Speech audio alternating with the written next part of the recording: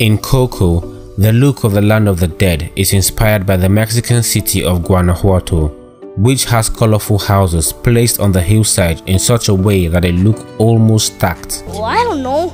I thought it might have been one of those made-up things that adults tell kids. The first time Miguel encounters Dante, he was near a table full of dolls and the sign reads Alebrijes. Hey, Dante! Later on, Dante becomes one. Dante? You knew he was my Papa Hector the whole time!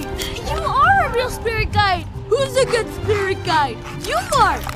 The orange flower seen throughout the film is the Aztec marigold. The flower is used in the tradition of Dia de los Muertos in Mexico to guide the deceased to the living.